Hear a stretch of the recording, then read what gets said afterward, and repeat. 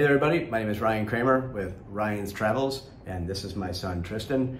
He is visiting me in Thailand, and today we are going to do a review of the Absolute Bangla Suites in Patong, which is in Phuket, Thailand. Tristan's been out here for a little bit, so I wanted to take him somewhere nice over in Phuket, spend some time over in the walking streets and, let him have some fun over there. So we went on to Agoda. I looked for a place to stay. Turned out Absolute Bangla Suites was on there. It got all types of really great reviews. It ended up being a penthouse that I got. So I'm gonna do a video, a quick walkthrough tour of it and explain some of the things that were good about it, but mostly, to be quite honest with you, most things are bad about it. Before we go any further, don't forget to click and subscribe to the channel. It helps me out. I can keep doing these if you keep subscribing and liking and sharing, so appreciate it. Say hi, Tristan. Hello. All right, good, that's my son. 21 years old, yeah. Good kid. All right, anyway, so let's get along here. The first issue, so I went in and this particular hotel is right off of Bangla Road. So it's really hard to access from taxis. You actually have to get off at the end of the road and walk up. Not such a big deal.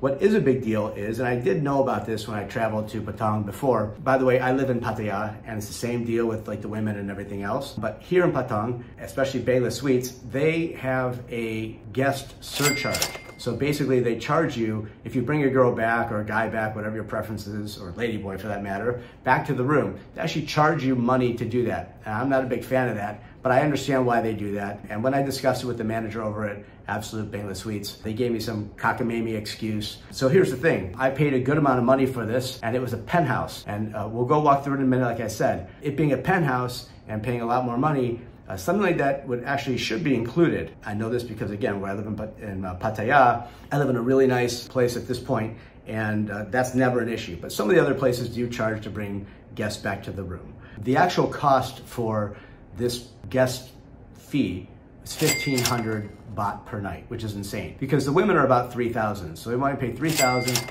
plus 1,500 on top of that, which is crazy. When I was here in June, the other place that I stayed was like 400. Now this is crazy. This is just not only for women, but this is any guest. So I have a friend of mine from the UFC who's training over in Phuket right now. I wanted him to come hang out with us. But for me to take him to my room, literally just take him to my room, I had to pay 1,500 baht per day for it, which is insane. I'm not paying $40, $50 for that. I mean, that's just absolutely ludicrous. So I said, well, what if I take, because he checked in with me, I said, what if I take Tristan off and then I leave it open for someone else? He knows whoever checks in is who's that secondary person who's on there. Anybody after that is 1,500. That's a big no-no, especially again with a penthouse and everything else. Not to mention, it's super shady that they don't put that on the website, they don't put it on Agoda, and this will most likely become a chargeback on my American Express because of the fact that it was not put in writing. So I'll get there. This is my review, and I'll of course go on all the other websites and do my stuff as well because that's what I do. The next issue that I have is the internet speed. You would think, being in that type of area, that the internet speed would be good, especially once again in a 5-star or whatever they called it on Agoda. It was super good, well reviewed. It was the very first thing that came up. My download and upload speed was 17 megs per second. That was the best one that I had. I gave it the benefit of the doubt. I gave it like, I don't know, 10 different times, and they have 3 different or 4 different access points. I tried Bangla 1, 2, 3, and 4. None of them would be good. 17 was the best. It was so slow that when UFC was on at night, or the next morning I would say, I couldn't even watch it. I had to like wait for it to like completely download and then watch it later in the day because I couldn't stream. It was too slow to stream. That was a massive no-no, especially at this time, this day and age with internet and everything else. The other thing with that too is we couldn't both be on the internet at the same time. So if I was on the Wi-Fi, my dad was on the Wi-Fi, and I went on my phone while, let's say, UFC was on, it would crash the UFC and we'd have to start all over again. So for most of the time, I was just off Wi-Fi. Which is no bueno for a 21-year-old kid from America. So, with that being said, I'm also going to pan real quick to a video as we're talking here. Going up and down the elevators was horrendous. I need everyone who's first people watching this, I'm very positive in all of my reviews that I do. In fact, I don't even like to do a review on somebody if I don't like them, but this was so bad and such a ripoff that I have to do it. So the elevator buttons didn't even work. I tried to hit them on the 4th floor, hit down, nothing's working. When I'm just walking downstairs. Now, when we go up from the downstairs, of course it works because I guess more people are conscious of that button, but it is what it is. So let's start going through here and checking out. What we're seeing here is walking down the hallway from the elevator, and we'll go in here and you'll see I'm right across from the noise room over there. The walls are paper thin as well. It looked pretty nice walking down. I knew it was a little 80s looking. I guess it was built in 2010 10. I have to double check, but it's not relevant. Anyway, we're walking in here. Presents nice. Looks almost like a Las Vegas type of place. Nice couches, nice full kitchen. It has a microwave. All this is very good. This all looks nice. Again, the decor is a little, but it's okay. It's clean, and that's what matters. There are no bugs. Everything else worked pretty well, and we're good. But who would get a big penthouse like this if you can't have friends up there?